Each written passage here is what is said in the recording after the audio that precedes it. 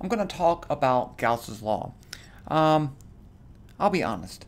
There's a lot of textbooks that get into Gauss's law way too early, and they kind of use it just some magic trick to solve for electric field. And it's more than that. It's way more than that. But I still want to show you the magic trick because of magic. So let me talk about flux in general, because Gauss's law deals with flux. And we don't just have to have electric flux. We can have flux for anything. So I have here a coaster, and it's just a small square that I want to use for my example. And imagine that it's out, I'm standing like this in the rain, and it's raining. And the question is, how much rain hits this surface? And I want to see what can change the amount of rain that hits the surface. So what things could I change that would make it rain more on this? Well, number one, I can make it rain harder, right? If it's raining faster and harder, then more rain is going to hit this. Number two, I could change the area, the angle, right? If I rotate it like this, then as the rain comes down, it's going to be hitting perpendicular. If I turn it like this, the rain's going to miss it. So in between, only about half is going to get it. It's like looking at it, it looks smaller as I turn it. And then finally, imagine that I could make the area bigger. If I make the area bigger, I could increase the rain. So that would be rain flux. Rain flux tells you how much rain hits this surface.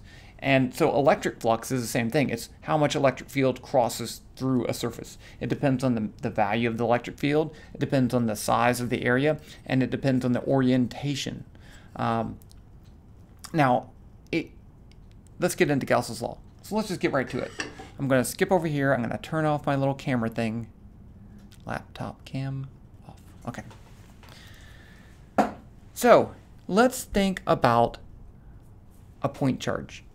And really what I'm trying to do in this video, I'm going to get to this problem. And this problem is a sphere of radius r with a charge q spread all over it, and I want to find the electric field. And we're going to use Gauss's law for that. So Gauss's law, imagine that I have this point charge right here, and I want to calculate the electric field. So if I find some point in space, I can calculate the electric field. I need to know the value of the charge q. I need to know this vector from the charge to the observation location, and then I can use this equation. This says the electric field, the vector electric field, is 1 over 4 pi epsilon naught. That's just a constant. 1 over 4 pi epsilon naught equals 9 times 10 to the 9th newtons meters squared per coulomb squared. Q is the value of the charge, divided by the magnitude of the distance from the charge to the observation location squared. And then r hat is a unit vector in the same direction, because if electric field is a vector, then this has to be a vector. So that r hat makes it a vector. If I change the value of the sign, I get negative. But Gauss's law deals with the pattern of a field around an object. And if you see here, I left off an arrow, I think. If you notice that I've drawn the electric field in this region, and it's always pointing radially outward, and as it decreases, as you get further away, it decreases in strength. So imagine that I were able to construct an imaginary sphere. We call this a Gaussian surface. It's not really there. It's just a mathematical object. Then at every point on the sphere, I have little pieces of the sphere, and at every location, the electric field is perpendicular to the area of the sphere. So what happens is we get a very trivial way to calculate the flux. I guess I should write down the electric flux first. So we define flux as, we use the symbol phi. I'm going to give you the real definition, and then we'll talk about it. The real definition looks like this. It's a surface integral of the electric field dot n hat. Now n hat is a unit vector pointing perpendicular to the surface. So all over the place, n hat changes for this surface. So this is the dot product. I'll talk about dot product later. And then dA is the small surface element. So this is a surface integral. So you have to integrate over the whole surface. And I think that's important to realize, that this is the real form of the flux. And electric field, because it takes into account that electric field is a vector, and it gives you a single value. Now, let's say I have a finite piece. It's tilted. I've tilted it. So that's n hat. And then the electric field is like this, E. such that there is an angle theta between those two, the area, the normal vector to the area, and this has a size of a. Then for this one, the flux would be E magnitude times A magnitude times cosine of theta. So I did cosine theta, E dot n hat is going to be E cosine theta. So that's how I can calculate the flux for a single thing. Okay, let's find the flux. Let me go ahead and state Gauss's law, because what Gauss's law does is it allows you to use a trick, sort of, to find the values of the electric field. We already know what the electric field is around this thing. So let's go over here to this diagram. Let me redraw it, and then we'll do that. So here's my charge, Q, and then imagine I draw a Gaussian sphere. It has a radius of r, and if I assume an idea about the pattern of the field in space, if I assume the electric field looks like this, that it's radially outward, then I can say the flux is equal to that electric field, the magnitude, times the area of the Gaussian sphere, and then they're perpendicular, so cosine theta would be 1, and that's it. That is a closed area. If I have a closed area, then this would be equal to the total charge inside divided by epsilon naught. And that's what Gauss's law says. It says that the flux is equal to Qn over epsilon naught for a closed surface. And I'll show you some more examples of this later.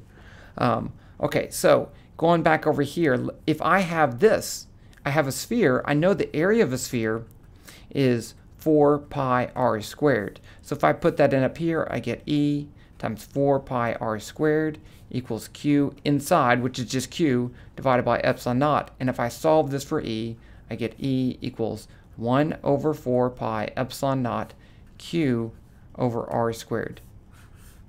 And this gives me the magnitude of the electric field, not the vector value. And in fact, I've already chosen the direction of the electric field in order to do this calculation.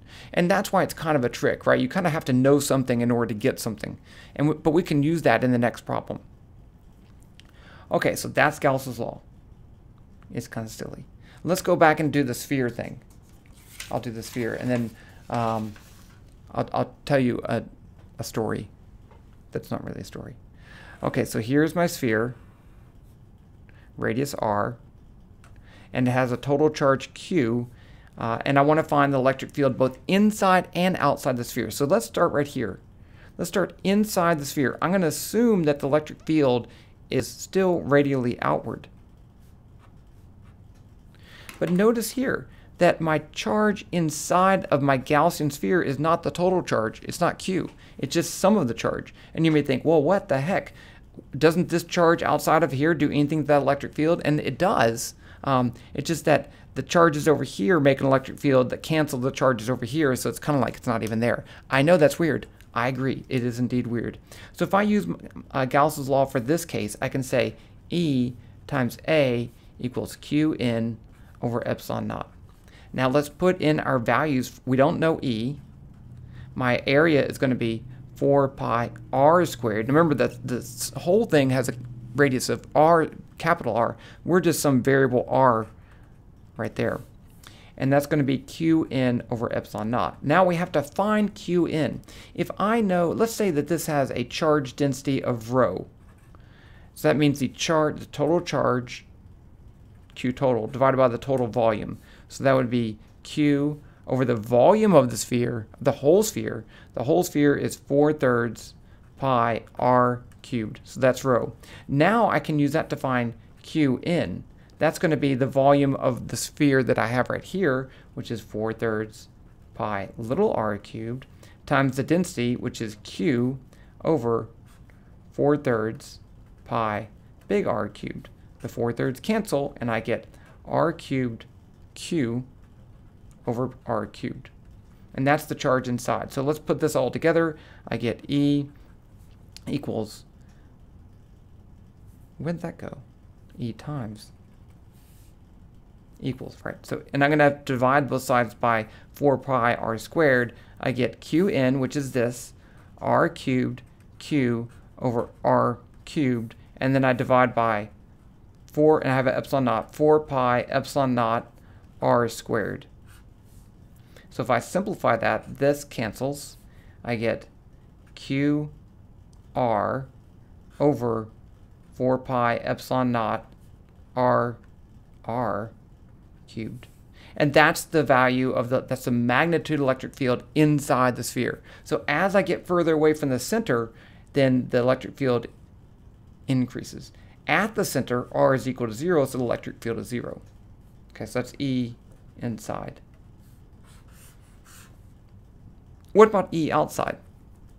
What about over here? Now I have the same idea. I can say E equals, well, E times A is going to be E times 4 pi r squared. That's the surface area of that sphere. And that's going to be equal to Qn, which is just Q over epsilon naught. Because now, no matter how big my sphere is, I'm not going to change the amount of charge I have inside. So this is going to be equal to, so if I solve this for E, I get E out equals 1 over 4 pi epsilon naught Q over r squared. Same as for a point charge. Now let's just check. One of the things, what about right at the surface? The two expressions should agree, right? So if I put in big R right here, then I get R over R cubed is 1 over R squared, and that's 1 over R squared. So I get the same thing, so that's good. We know that they have the same units, right? Charge over distance squared, charge over distance squared, so that's good too. So there you go. That's how you would find the electric field due to a point charge. Let me give you one quick other example because maybe it'll help you understand. And I'm going to do some more examples later. But let's say I have this. Here's a charge. And there's my Gaussian surface. And that's a radius of r. And then so I could say E times A equals E times 4 pi r squared equals Qn over epsilon naught. So that's my flux. Now imagine this. What if I put like a little negative charge right there? What's going to happen? Well, weird stuff's going to happen, right? Weird stuff's going to happen because now my electric field might look like this. It's really large right there. And then this is a dipole, right? So this is going to be, let's see, I'm trying to think of, let's just, negative would be that way. So I think it'd be this way, this way, this way, something like this. Like that. And then over here it changed too. So the point is I can't use that same idea to calculate the flux around this, right? I can't use that trick and say, oh, electric field's perpendicular to the area, easy peasy. It's not. It's complicated. This is in hat. In hat changes direction and E changes magnitude. It is a non-trivial problem. However, the flux is still Q over epsilon naught. This charge is outside the sphere, so even though it changes the electric field over the whole sphere, the total flux around the same thing is still the same value. And you can't calculate that very easily. What I'd like to do is calculate that numerically for you, and I'll set that up later. But I just want to point out that there's a lot of cases where the Gauss's law is still true, but not useful. Okay. So I hope that helps. Yeah, we'll do some more problems later.